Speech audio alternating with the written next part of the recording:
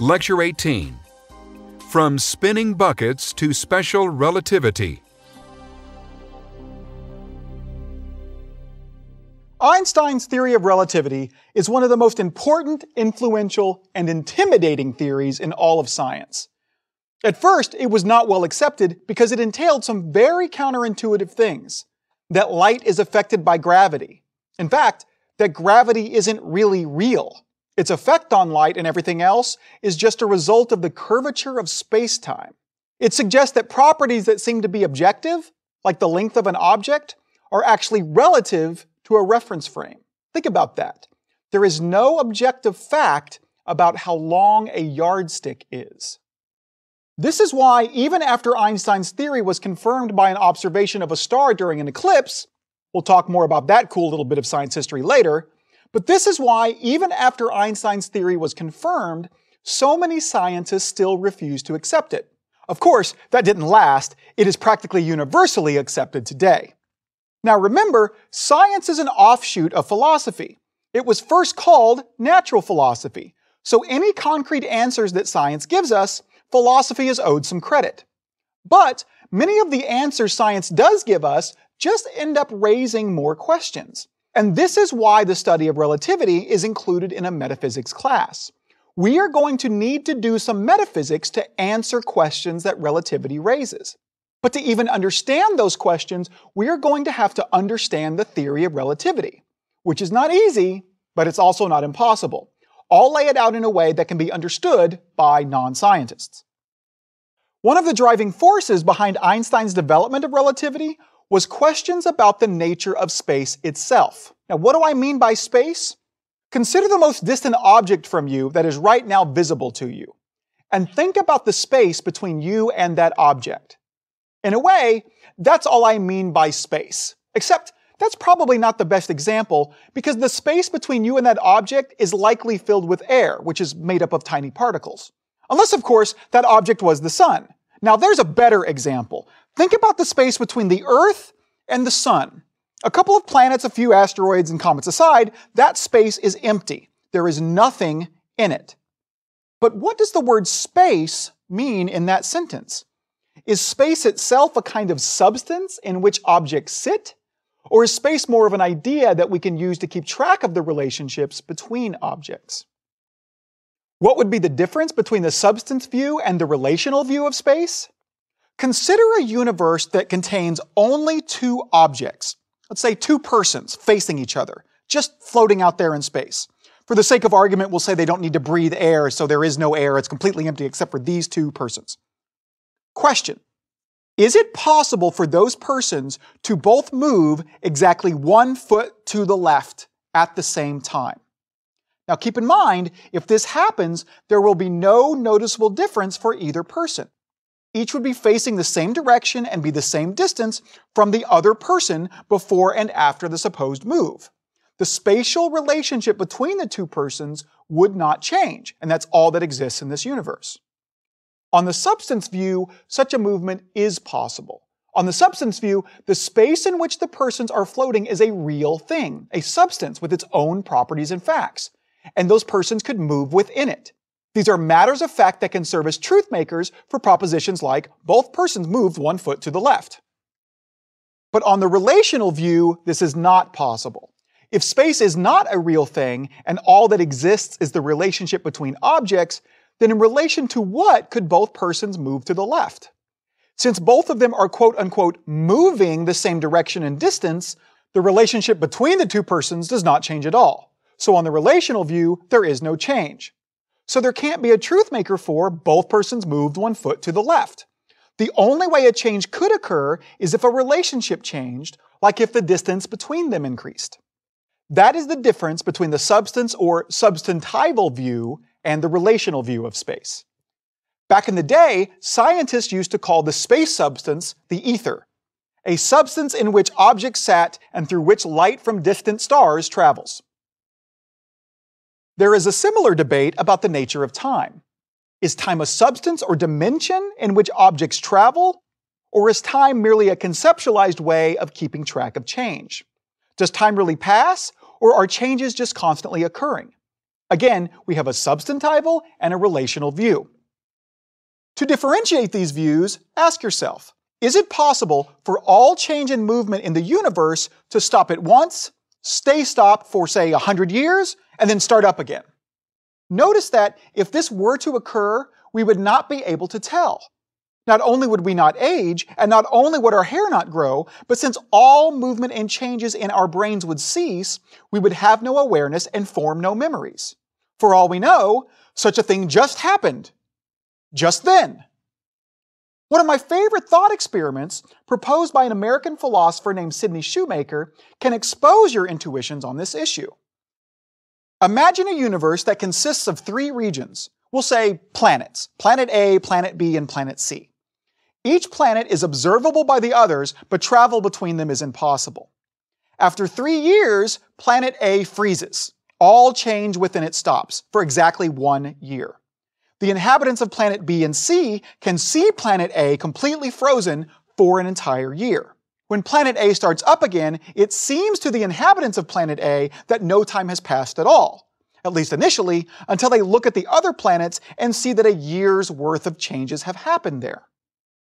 And then the same thing happens on Planet B every 4 years and Planet C every 5 years. And they watch each other freeze and unfreeze. It's quite fun until the 60th year. In the 60th year, given the pattern of freezing, they will all be scheduled for a year-long freeze together at the same time. How should the inhabitants of this universe describe what happens in the 60th year? Remember, these 3 planets are all this universe contains, so all change in the universe is scheduled to stop in the 60th year. So is that what happens? Does everything freeze for the duration of 1 year, only to start up again? Or does every planet skip a freeze every 60th year? If time is merely a measure of change, since there would be no change in that 60th year, one would have to say that no time elapsed, and thus that each planet just skipped its freeze. But if you think they could all stay frozen, one must think that time is somehow substantial. It is more than just a measurement of change, but it is something in which all 3 planets will continue to persist through while not changing. What you think the right answer is will expose your intuitions about the nature of time. Recall our previous discussions about the nature of the timeline and whether or not future and past moments exist. Notice that a temporal ontology that includes a past, present, and future would seem to be more in line with the view that time is a substance. We could make perfect sense of what it would mean for no change to occur for a year. The timeline would simply contain a year's worth of identical moments. Whereas, if you thought that the past and future don't exist, that all that ever exists is the present moment, it would seem to make more sense to suggest that if all change stops, then time stops. For a long time, there was thought to be good evidence and reasoning behind the substantival view of space. For example, it was long thought that the nature of light was wave-like, like sound waves. Sound reaches you by sending waves through the air. Clapping my hands moves particles in the air that move other particles and eventually move your eardrum. If there were no air, there could be no sound waves. Contrary to how it's usually depicted in movies, sound cannot travel through space. A starship exploding in space would make no noise. But light can travel through space, even though there is no air. And so it was thought that space must be some kind of substance, an ether through which light waves travel. We'll talk more about the nature of light when we talk about quantum mechanics. Another piece of evidence for the substantival view is Newton's spinning bucket. Imagine a bucket filled with water and secured upright in the middle of a merry-go-round. As the bucket spins, the water will slowly climb up the sides of the bucket so that the surface of the water in the bucket becomes concave. Now, if the relational model is correct, this change in the water's surface must be due somehow to a new relation it has to something else in the world. It must be spinning in relation to something that causes its surface to be concave. But what could that be? It can't be the merry-go-round. That's spinning along with the bucket, and so the bucket's relation to it is the same, as if it were not spinning. Besides, take the merry-go-round away and just spin the bucket, and you'll get the same effect. It also can't be because the bucket is spinning in relation to the rest of the objects on the playground. If you were to take all of that, ground included, and put it on a giant merry-go-round with the bucket at the center, you'd get the same effect. Newton argued that the only answer that makes sense is the substantival model. The bucket is spinning in relation to space itself. Space is a substance, and the bucket is spinning within it. On the relational model, if there was a universe that contained only a bucket full of water, if the bucket started spinning, nothing would happen. The surface of the water wouldn't become concave, and there would be no way to tell if the bucket was spinning because there would be nothing else in the universe to which its relationship changed. But Newton thinks that something would happen. The water in a bucket spinning in an otherwise empty universe would become concave. And this is explained nicely on the substantival view, because the bucket would be spinning with respect to space itself. Einstein didn't like this.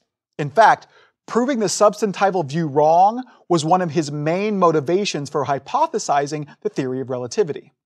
Today, we'll talk about special relativity. The word relativity in the title of Einstein's theory is somewhat ironic because it begins with the assumption that certain very important things are not relative, they are constant. Specifically, the laws of physics are constant. Einstein suggested that they are all constant in all inertial reference frames. Now, what is a reference frame? Consider two spaceships that are 1 mile apart and will collide in 1/2 an hour. One way to describe the situation is that both spaceships, call them A and B, are moving toward each other at 1 mile an hour. Another way to describe it is that spaceship A is motionless and spaceship B is moving at 2 miles an hour. Yet another way to describe it is that spaceship B is motionless and spaceship A is moving at 2 miles an hour. There are reference frames in which each one of these descriptions is true. From the reference frame of a person exactly between the two ships, where they will crash, the ships are approaching each other. From the reference frame of someone in ship A is motionless and ship B is approaching it, and vice versa for someone in ship B. Basically, there is a reference frame for any way that you could be moving or standing still in space. And it's important to realize that, in relativity theory, the existence of a reference frame is not observer dependent. No one need actually be moving or standing still in a reference frame for it to exist. It's more of a conceptual apparatus, a way that physicists describe how an observer could be moving. It's not necessarily a way that an observer actually is moving. Now notice that I didn't mention acceleration. A reference frame that is accelerating, that's speeding up, or it's turning a corner, or it's slowing down, is a non-inertial reference frame. And we'll talk about those later. But this is what is special about special relativity. It only applies to inertial reference frames. That is, it only applies to reference frames that are not accelerating. Einstein suggests that the laws of physics are constant in all inertial reference frames. You cannot distinguish among inertial reference frames by differentiating their physical laws from one another, because the laws remain constant from one frame of reference to the next. No matter what frame you are in, the laws of physics will be the same. And this includes, most importantly, the speed of light. The speed of light is the same in all inertial reference frames, according to Einstein. If true, this goes against the substantival view. If space were a real substance in which light traveled, then its speed would be determined in relation to that substance. The speed at which light traveled through that substance would be x, and you could figure out how fast you were traveling in space by determining how much slower than x light was traveling in relation to you. If a car going 60 is passing you at what seems to be 5 miles an hour, then you are going 55. But, according to Einstein and relativity, no matter how fast you are traveling, the speed of light will always be the same. If you measure the speed of light, no matter how fast you are going or where the light is coming from, you always get the same value, which is exactly 299,792,458 meters per second. One reason Einstein thought the speed of light was constant was because the theory that the speed of light is relative was tested, and it failed the test. Scientists had measured the speed of light both with and against the direction of the Earth's orbit, but the speed of light was the same in both directions. If space is not a substance, there is no reference frame that gives you a true objective determination of everything that is happening. That's not to say that there is no objective truth. For example, if an object exists, it exists in all reference frames. Or if an event happens, it happens in all reference frames. But some properties that object has, or when the event takes place, will be relative to reference frames. There will be no objective fact about such things. There would be a privileged reference frame if space was substantival. The reference frame of motionless space itself would represent the objective truth. But without that, there is no fact of the matter about which reference frame gets it right. For example, think again about our colliding spaceships. Are the two ships moving toward each other, or is one sitting still with the other one moving toward it? Answer: these descriptions are equally accurate. Their truth or falsity is relative to reference frame. The existence of the ships and that they will collide is a matter of objective fact. But who is approaching whom and at what speed is relative to reference frame. The consistency of the speed of light in all reference frames has very interesting consequences. For example, not only are speed and motion relative to reference frames, but so is simultaneity, whether two events happen at once. To see why, consider a train that is moving very quickly down its tracks. Let's make it one of those cool Japanese monorails that floats using magnets, and let's imagine that it's open from the back end to the front end. Someone is standing in the middle of the train, and there are lights on either end of the train. It's nighttime and there are no other lights around. The guy on the train has a photoreceptive sensor that can detect when the light waves from each light hit his sensor. The sensor goes off and registers that light from both sources reached his sensor at the same time. Since he knows that the speed of light is constant in his reference frame, he knows the light from one source can't travel faster than the other. And since everything in the train, including the lights, are moving along with him in that frame of reference, and each light is an equal distance from him, he must conclude that the lights came on at the same time.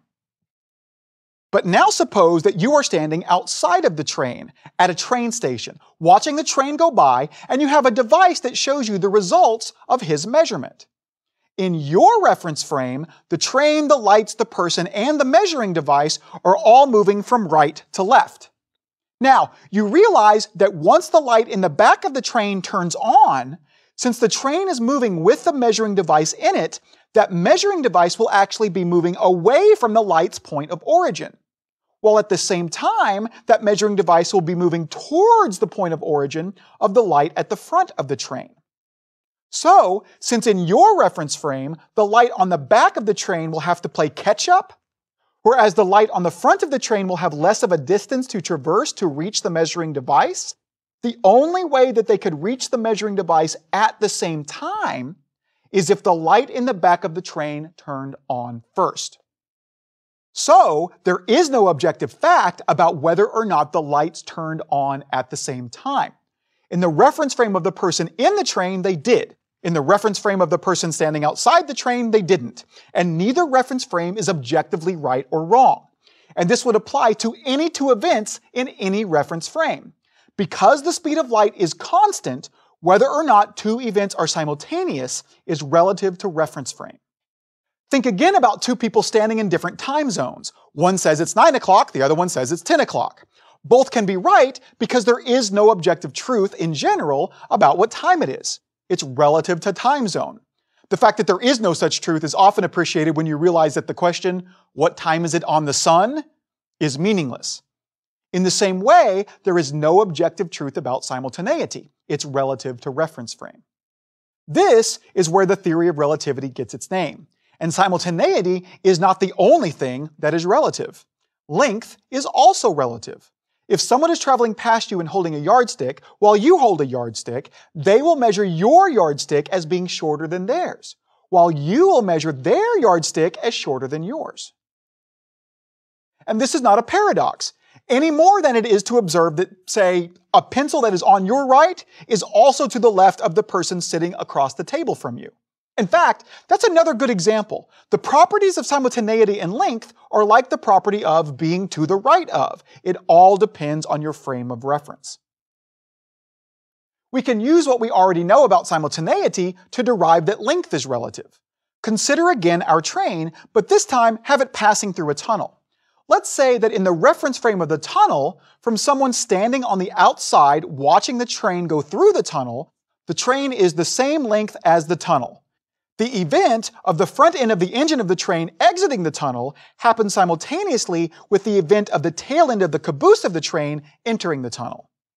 For the sake of the example, let's say there is a light at each end of the tunnel. A green light that turns on when the front end of the engine exits the tunnel, and then a red light at the other end that turns on when the end of the caboose enters the tunnel. In the reference frame of the tunnel, the lights turn on at the same time. The light from them meets exactly in the middle of the tunnel, and so in that frame of reference, the train's length matches the tunnel's length. But since we know that events that are simultaneous in one reference frame will not be in another, we know that in the reference frame of the train itself, those two events will happen at different times.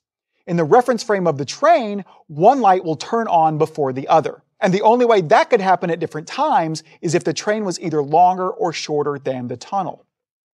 So why is the train longer than the tunnel in the train's frame of reference? Think of it this way. From the reference frame of the train, it is the tunnel that is moving. The train is standing still. In that reference frame, the light beams from the green and red lights at the opposite ends of the tunnel still meet in the middle of the tunnel, but in order for that to happen, the green light at the end of the tunnel would have to turn on first. Why? Because once the engine is halfway through the tunnel, the middle of the tunnel will be moving away from the engine of the train, and so it will be moving away from the point in space at which the engine exits the tunnel once it does. Meanwhile, however, the middle of the tunnel will be moving towards the caboose of the train and thus towards the point in space where the caboose enters the tunnel. And so the light given off when the engine exits the tunnel has further to travel to get to the middle of the tunnel. So, since it's an objective fact that the two lights met in the middle of the tunnel, the green light would have to turn on first. Thus, the front end must have exited the tunnel before the back end entered. And the only way that can happen is if the train is longer than the tunnel. And so it is, in the train's reference frame. We can also use the consistency of the speed of light to demonstrate what is called time dilation. That the amount of time between events, the speed at which change is occurring, and literally the passage of time itself are relative to reference frame. The easiest way to explain why is to envision a clock that uses light to determine its movements. Let's say we have a clock that emits a beam of light towards a mirror that is placed 1.5 times 10 to the 8th meters above the clock. The distance light travels in half a second. That light then bounces back down, and when it reaches its origin source, that causes the clock to register that 1 second has passed, and it would then emit another beam of light. This would be a very good way to keep track of how much time has passed in your reference frame, since the speed of light is constant in your reference frame. But suppose we put an additional identical clock on a clear spaceship and watched it zoom past. We would notice that when the clock initially emitted its beam of light, the clock that emitted the light was at a certain point, let's say far to our left. The spaceship is moving so fast that when that light reaches the mirror, the clock is right in front of us. And by the time the light travels back down to the clock, it is now on our right. How far did that light travel?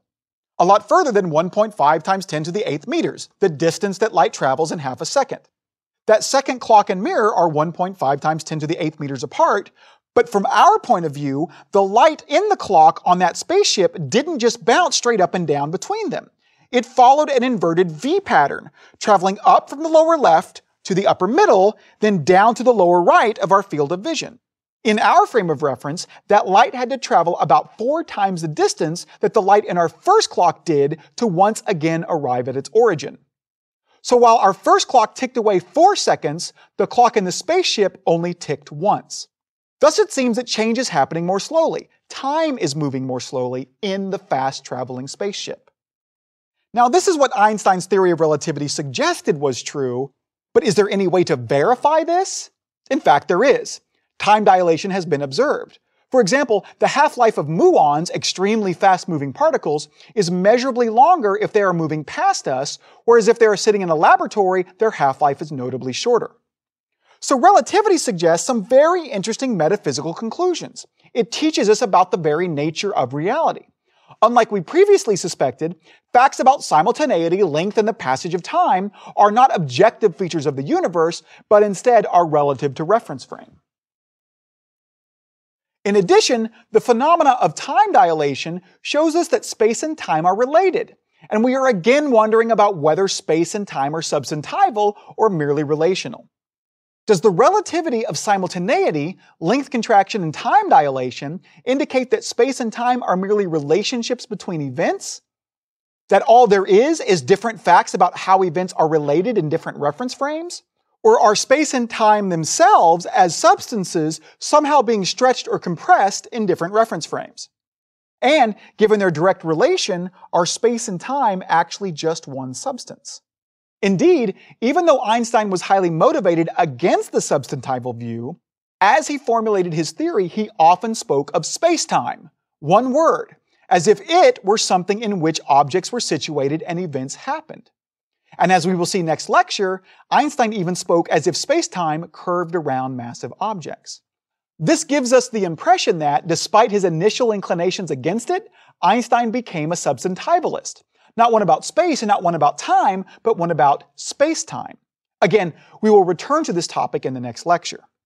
But before we do, it's worth spending a moment to understand one more element of Einstein's special theory of relativity. And that is that nothing can travel faster than the speed of light. This rule holds for both objects and information and follows from one simple fact. Causes must precede their effects. The cause of an event cannot happen after the event it causes. Let's suppose you get mad at your TV and decide to pull out a gun and shoot it. I don't know why, maybe the news is on. Your pulling of the trigger causes the glass of the TV to shatter.